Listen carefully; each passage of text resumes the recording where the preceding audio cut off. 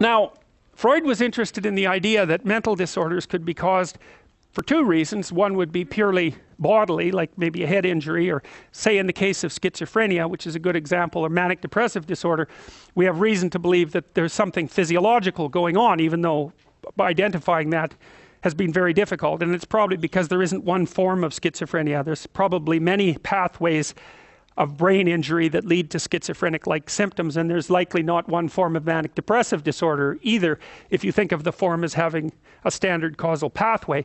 We know that there are, because we've done genetic studies on people who have manic depressive disorder in their family, and you can identify genes within a family that seem to be contributing to the disorder, but the problem is that those genes don't seem to be.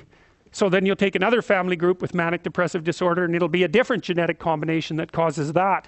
So part of the reason why it's difficult to associate even the more biological mental disorders with biology all the way down is because they're so complex. And then there are other forms of mental disorder that don't seem to be structural at all. They seem to have more to do with, well, let's call it the psyche, right? And that it's more like the contents of your thought have a problem rather than the structures underlying your thought. And of course that distinction is difficult to make in a fine-grained way, but you kind of get the point. I mean, just because there's an error in your thinking doesn't really mean that the underlying biology in some sense has been compromised.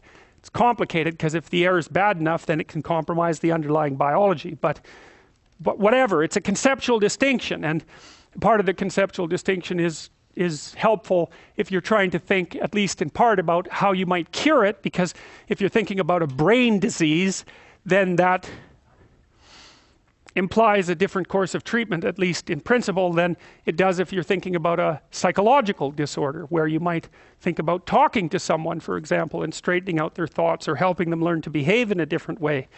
And it was really Freud who started to think that he was the first person to really posit, and this is pretty interesting, to directly posit that dialogue or conversation or speaking could be curative. And that's another thing that people don't like to give him credit for. I mean, there wouldn't be all these helping industries, social work and psychology and biological psychiatry, insofar as that also involves communication and counseling and all of these things. None of that would have existed in all likelihood if Freud wouldn't have made the original hypothesis that there was something about communication that could be curative.